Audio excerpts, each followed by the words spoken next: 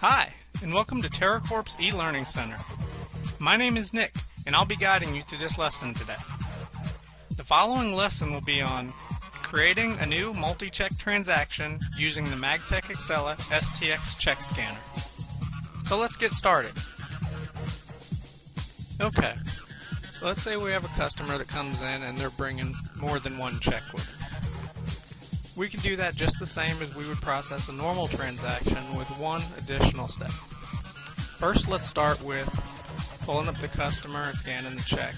There's a number of ways we can pull up the customer, but for this particular lesson, we're just going to scan the check to do both at the same time. So after we scan the check, just as usual, we're going to verify that the image is fine, and now we're going to double click on our customer. Okay?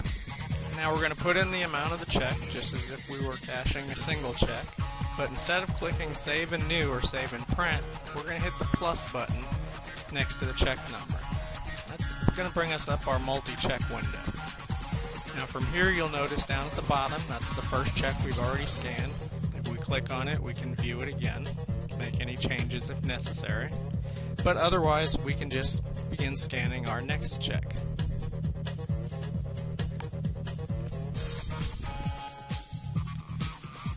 We put in a check amount for that, and we add it to the list.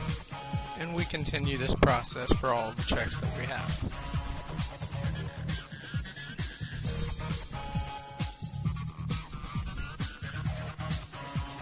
And so on. Now if you notice down here in the exists column, you'll see some have yeses, some have nos.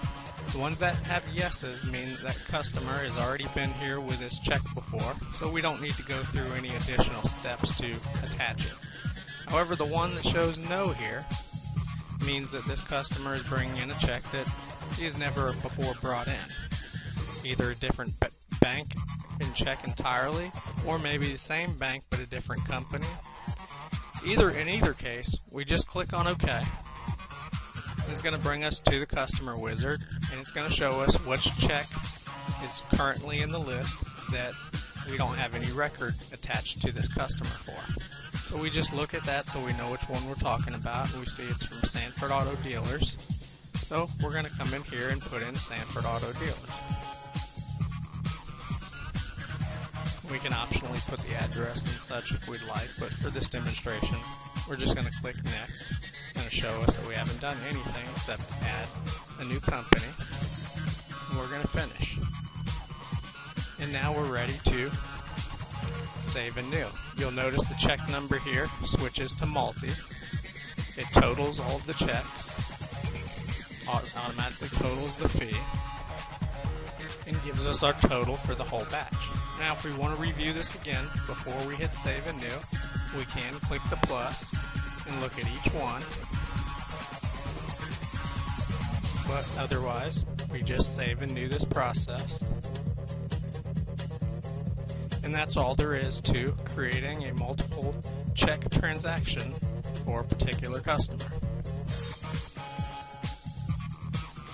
So as you can see, cashing multiple checks simultaneously in one transaction is just that easy to do in TeraCash. I hope you've enjoyed this lesson. Have a great day.